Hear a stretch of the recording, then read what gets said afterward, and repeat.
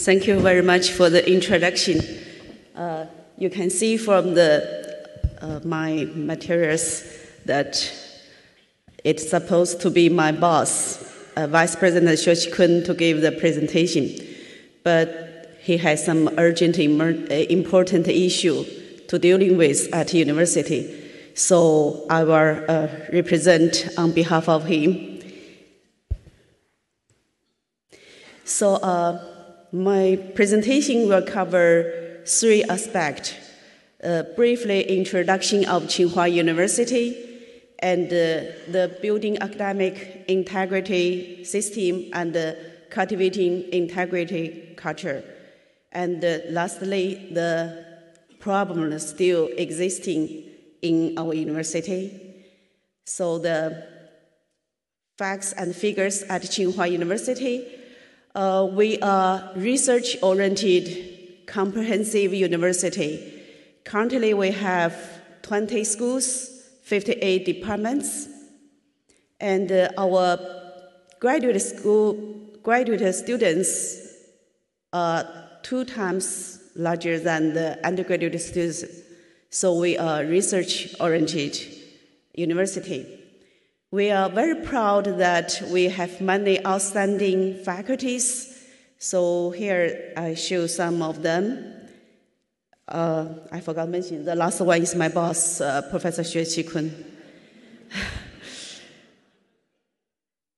We are ranking #1 in terms of research funding and the numbers of publications, and our patent applied and has been granted among Chinese universities. And you can see in the left up this chart that our global ranking increasing steadily. So in 2019, we ranked 17 in QS, 22nd in Times Higher Education, 50 in ARWU. So now I'm talking about how Tsinghua built academic integrity system and cultivation integrity culture. From Tsinghua perspective, we think we have 4 understandings about integrity system. The first is pursuit of academic excellence, independent academic judgment, and a well-established academic integrity system are the basic requirement to world-class university. And academic atmosphere is an essential part of university culture, fully demonstrate its tradition, philosophy, and the quality of education and talent cultivation. And academic integrity education and promoting academic atmosphere deeply related to the ultimate question of how to educate and who will be educated, which is essential to ensure the quality of education and talent cultivation. It is an inherent pursuit of a university and also an essential requirement for comprehensively improving the quality of the higher education. And the last one, at Tsinghua University, we have built a rigorous, diligent, truthful, and creative academic atmosphere to guide our faculty and students to pursue their study and research rigorously and to be a person of integrity.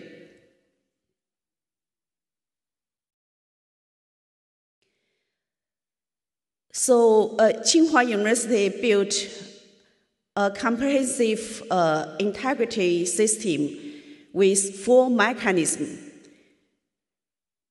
From the rules and regulation, that's fundamental, and education, which is the core, supervision and restriction to guarantee, investigation and discipline of academic misconduct. That's punishment for the bottom line. So for this rules and regulation, Tsinghua developed several rules under the guidance of several opinions of Minister of Education on strengthening academic integrity. The first one is several opinions of Tsinghua University on strengthening academic integrity, which answer the question, what to do. And the second is academic ethics code for teachers of Tsinghua University, which answers how to do. And the third is interim measures of Tsinghua University on handling academic misconduct, which answers how to deal with misconduct. In 2016, Tsinghua issued a new measures for preventing and handling academic misconduct in Tsinghua University, which specify who shall be responsible for accepting and reviewing allegations of misconduct, and provide more detailed procedure on investigating of academic misconduct. In July 2018, we issued Tsinghua University Code of Academic Ethics, which stipulates the principles that academic research should follow in academic research, project application, research collaboration, academic evaluation, etc. And other important rules, including Code of Scientific Ethics for graduate students of Tsinghua University, several opinions of Tsinghua University on strengthening the work of academic committee, articles of association of the academic committee of Tsinghua University. And the second part of this mechanism, I'm going to talk about our integrity education. Our goal is to establish a comprehensive, flexible, and multi-level education and training system for all faculty members with focus on teachers' professional ethics. We require new faculty members to take courses on academic ethics during their orientation. Faculty who receive award of ethical model of teachers, good teachers and friends, new academics, and etc., will be highly respected and vigorously promoted at Tsinghua University. We also require freshmen and new graduate students to learn about academic ethics as one of their first course in the university. And academic integrity education has been incorporated into Tsinghua's regular courses. Some special courses on academic norms and professional ethics featuring different requirements for different disciplines, and some optional courses open to all undergraduate students and graduate students, such as scientific and technical research paper writing, spirit of science and misconduct, scientific ethics, and etc. Also, we utilize various platforms to achieve full media dissemination of academic ethics. We prepare reading materials such as handbook on research integrity and academic norms, and graduate students' handbook on academic ethics and norms, and incorporated the following in these handbooks: regulations and requirements of well-known university and research institutions, both domestically and abroad. Cases that have been publicly discussed. Examples of common mistakes made by graduate students when writing papers. We also use some new media platform. For example, Tsinghua University specially designed for graduate students on this integrity. And also we use some very popular social media, for example, Sino Weibo, Renren, and other popular media platform. And 2019 is a year of promoting academic atmosphere. We organize several activities, for example, workshops, publicity, conferences, panel discussion, forums, and other lectures, exams to promote the academic atmosphere. So we strictly hold the bottom line and never cross the red line of integrity. And the third part of the mechanism is to adopt supervision and restriction. We constantly improve the supervision mechanism to prevent academic misconduct. Strictly review of faculty's application material for tenure and promotion. Since 2003, applications for full professor are subject to anonymous peer review. If the reviewer raises any questions on the authenticity or credibility of the application materials, or on the application's guidance instructions of the students, thorough investigation will be required.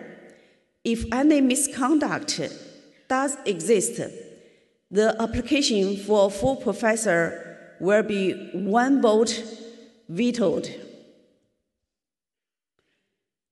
Since 2009, as a pilot project, some schools departments have used the degree dissemination academic misconduct detection system for evaluation of graduate theses.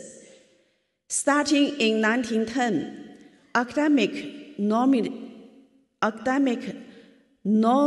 normative check required for all degree dissertation which have promoted faculty and students' awareness of academic norms and dissertation, improved their ability to identify academic misconduct, made academic integrity inspection more normalized and systematic, significantly reduced overlapping texts in degree dissertation. Academic committee at both university level and department level plays a key role in the investigation and the discipline of academic misconduct. Some subcommittee on academic ethics is responsible for organized academic ethics education activities, investigating and reviewing academic misconduct, and providing discipline suggestions. We have zero tolerance on academic misconduct. Once confirmed, our university will handle it seriously in accordance with relevant regulation and procedures. So the full mechanism is to investigating and discipline of academic misconduct. I'd like to share some case in Tsinghua University. In 2005, a faculty member named Liu in the medical school intentionally fabricated research experiment and misrepresented other people's achievement in his resume available to the public. After investigation, the university revoked his professorship and terminated his employment with Tsinghua University. In 2009, the University Academic Committee found out that there was obvious plagiarism in postdoc published papers and terminated his postdoc study. In 2014, the final project report submitted by a faculty named Liu in Department of Mechanical Engineering was found to be basically identical to his application proposal for his project, with no substantial research being conducted. A great portion of the project results were found to be fabricated. Professor Liu's employment was terminated by the university after investigation. In 2017, papers published by a graduated PhD student and his supervisor were found to be self-plagiarizing, reusing images, and fabricating experimental results. The university decided to revoke the PhD doctoral degree and required the supervisor to retire earlier, ahead of schedule.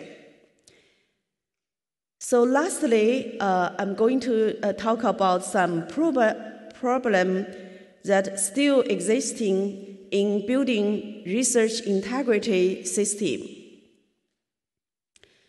So some students are still not very familiar with university rules and regulations on academic integrity, which weakens the restrictive and discipline function of academic code of conduct. Some gray area in conception of the line between academic norms and misconduct. So some faculty and students are not sure whether duplicate submission, co-authorship, hijacking, and other questionable but not too serious practice constitute research misconduct. Disciplinary measures are not so effective due to lack of restrictive power.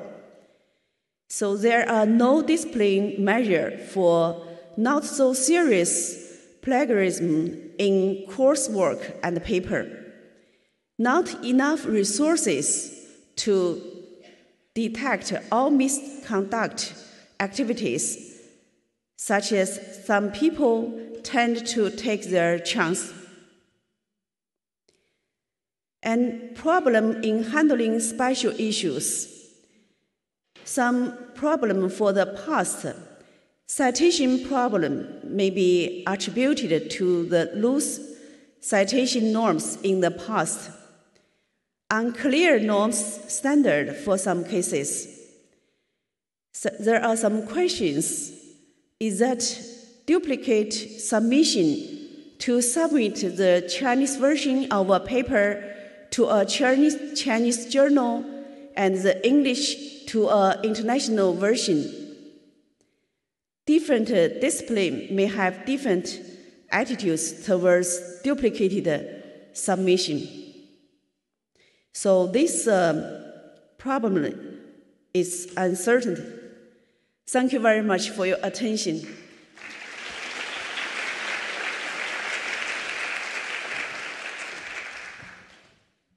Thank you, Dr. Ma.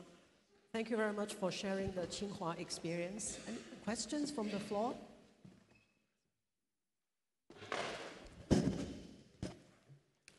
Thank you very much for your presentation. Today, 30 years ago, also students from Tsinghua University have been murdered who fought for the right for free speech. What do you think on political influence on research integrity? Do you think there can be sufficient research integrity if there are topics that cannot be studied on at your university? So the first question, I think the academic freedom is globally applied to every university. So the people have different opinions, so they can present their opinions. I think, be honestly, I'm not studying on this area, but people can speak in academic area what they want to speak, even in their thesis, different opinion can have this debate publicly. Well, I think Dr. Ma sharing the progress in Tsinghua University in facing and attempting to address various integrity issues, and as an institution learning to advance in an international platform, it's just demonstrating a bit of commitment. I think that we should appreciate that. Second question. We were hearing yesterday that in some Chinese institutions there are direct links, financial incentives for publications, particularly publications in high-impact journals, which may have the opposite effect of all the measures that we've heard about today. What does your university do? Does it have financial incentives directly linked to publications? In fact, in my talk the other day, I mentioned a little bit about financial incentive, cash incentive for the investigators in order to encourage them to publish. Yeah. Is such practice happening in Tsinghua University? I think 10 years ago, yes. 10 years ago? Yeah. There is no more incentive policy for the publication now. And there is no more incentive for any achievement. Thank you, that's good to hear. So this is a clear statement. And indeed, many universities in the world, not just in China, they do use cash incentive. But Dr. Ma explained the first slide, although it's a little bit blurry because the brightness as such is that when the research is climbing up to reach certain quality, at the moment in Tsinghua is extremely competitive, it's not necessary to use such incentive anymore for this particular university. That's not to say everybody. I think different stage, Tsinghua University has developed a different policy. Second question. Hi, thank you very much for that talk. My name is Renee Hook, and I'm from PLOS in San Francisco. My question is, you mentioned, I think, that there are departmental as well as university-level academic committees. And I'm wondering if the university provides outward-facing guidance to people outside the university or even outside China, to whom concerns or questions ought to be addressed in case there are issues of potential of misconduct that they'd like to discuss with the university official. So I guess in your presentation, you focus a lot on what's happening in Tsinghua, focusing your own student, your own faculty members, but Tsinghua is actually a very international platform as well. I guess the question is, do you reach out to the community beyond just Tsinghua, the faculty member and the students? Am I right? Yeah, I'm wondering if the university has, either through its website or through other outreach mechanisms, ways of communicating to other people to whom we could discuss issues with the academic committee or others who are well placed to discuss potential misconduct issues. Okay, so your question is not only whether Tsinghua is reaching out, but whether there's any venue that other people can access and communicate in terms of responsible conduct of research.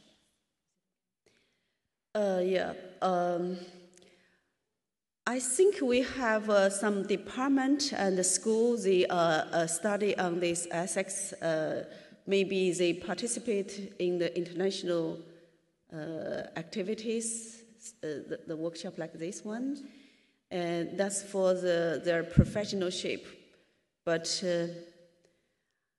I myself am not engaged in any of these activities. I guess the answer is that institutionally, as a university, there is a formal mechanism, but investigators are free to participate in any of these research integrity-related activities.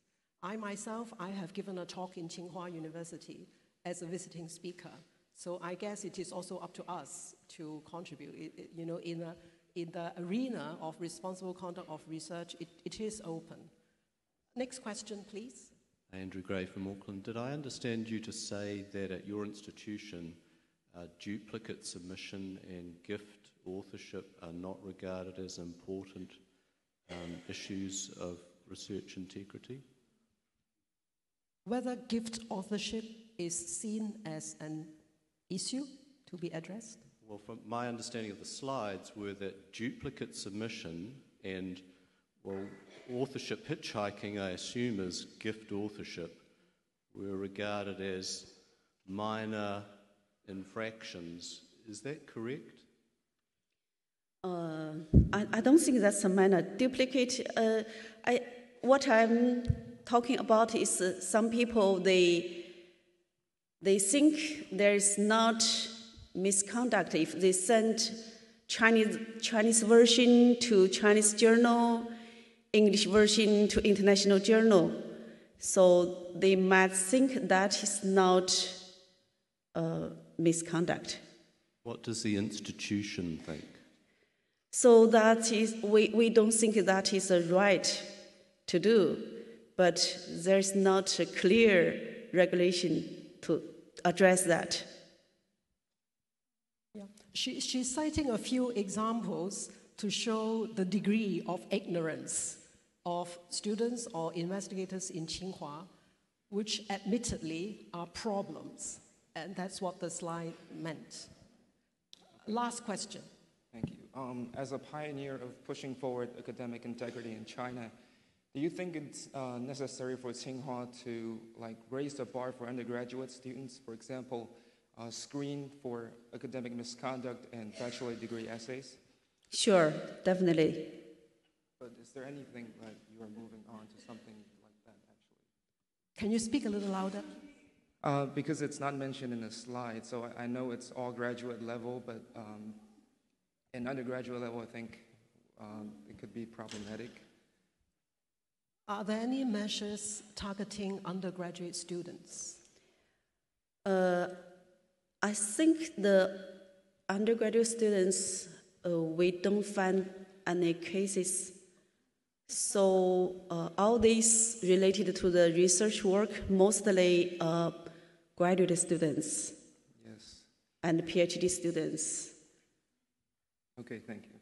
Thanks. Any other question? If not, let's please join me to thank Dr. Ma for sharing with us. If there's any question which I cannot answer, I will bring back to university to the academic committee. Thank you. I think this is a very, very good start.